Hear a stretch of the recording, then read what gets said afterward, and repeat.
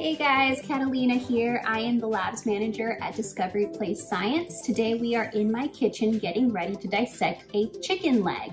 Now you may be wondering, why a chicken leg? Well, it turns out that many animals, including chickens, have similar bone and muscle structures to humans. Today we're going to compare the structures we see in the chicken leg to the structures in our very own body. A little bit of background before we get started. Our body is made up of many systems that work closely together to make our bodies function. Two of these systems that we will be looking at today are the skeletal and the muscular system. They work together closely to help us move. By dissecting our chicken leg, we'll be able to get a closer look at how these systems work together. Now let's get dissecting. The first thing you'll notice is the skin. Chickens have skin just like humans do, except theirs is covered in feathers instead of hair. You can see all the follicles here where the feathers grew. If we turn the chicken leg over, you'll see the meat, which is actually the chicken's muscle. You may also notice some yellow jelly-like substance that's actually the fat.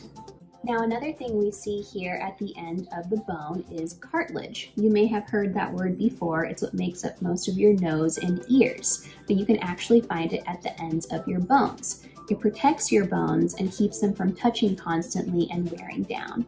Now let's flip that leg back over and look under the skin.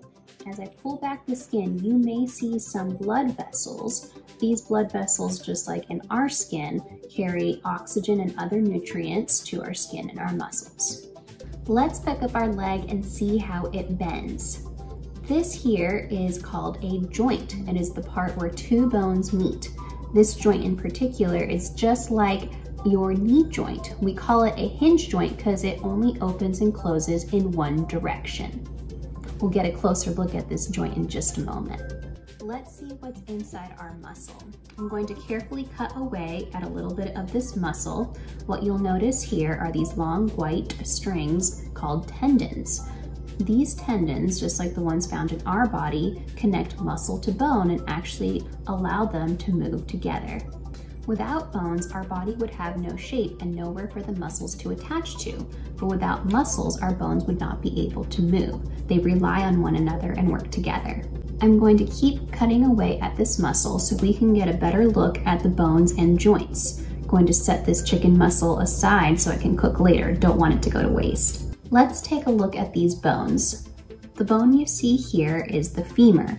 It connects all the way from your knee to your hip joint, and it's actually the largest bone in your body.